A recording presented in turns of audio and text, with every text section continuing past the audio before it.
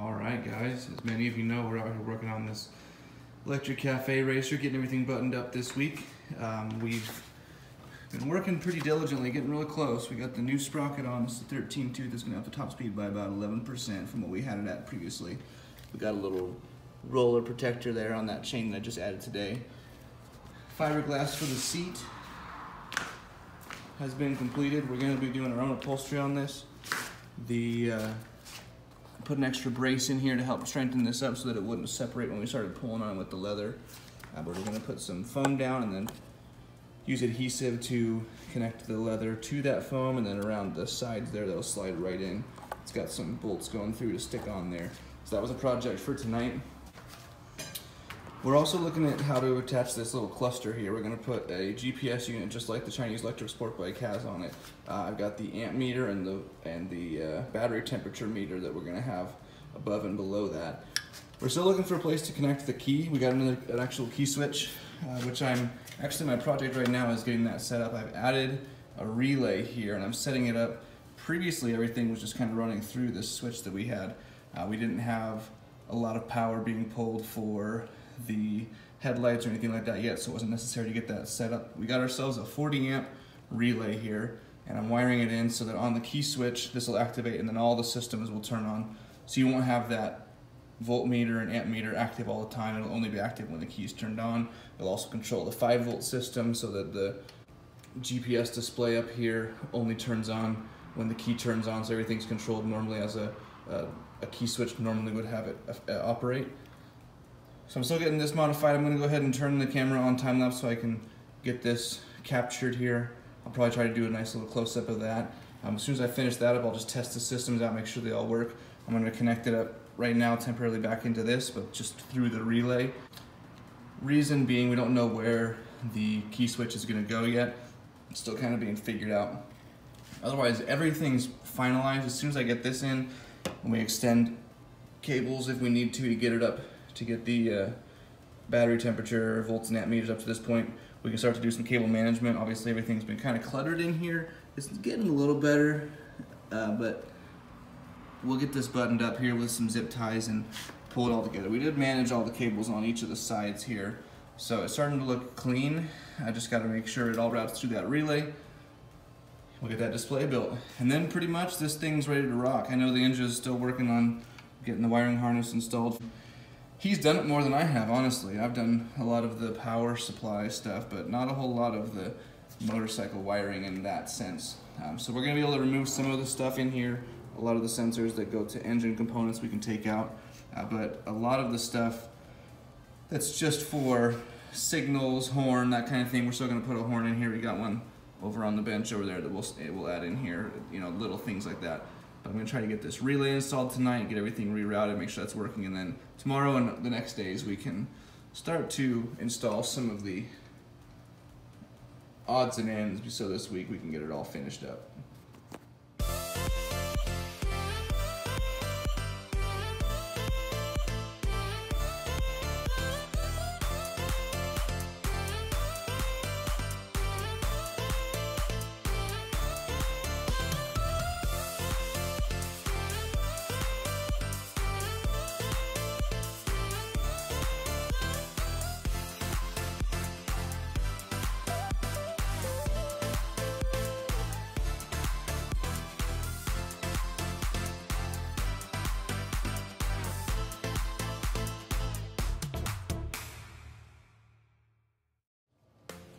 Alright, we got it wired through the relay now.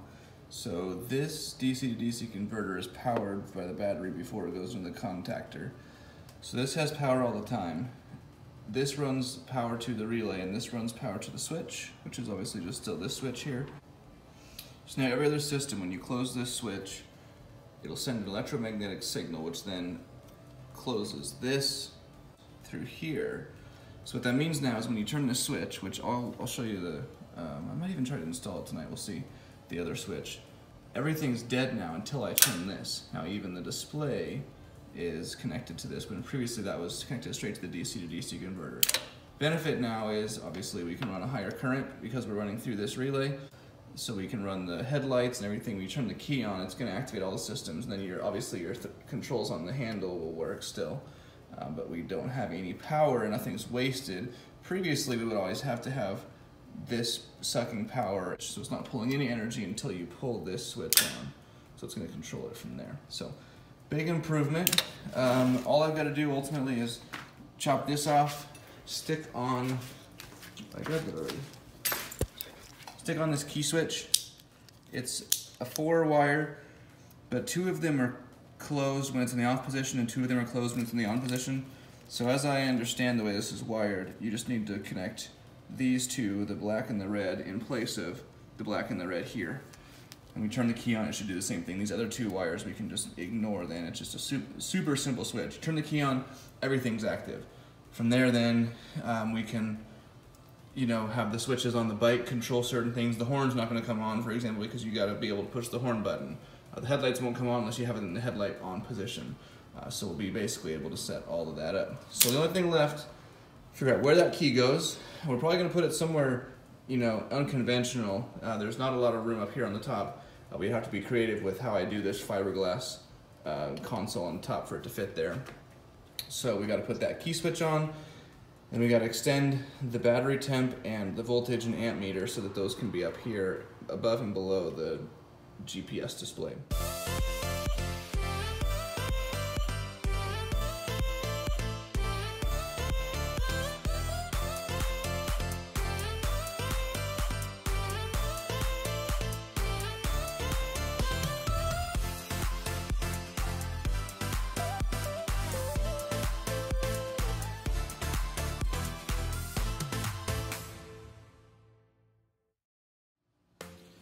For whatever reason, that ignition switch didn't work with just the black and red wires, so I've gone ahead and just quick disconnected it, put this back on.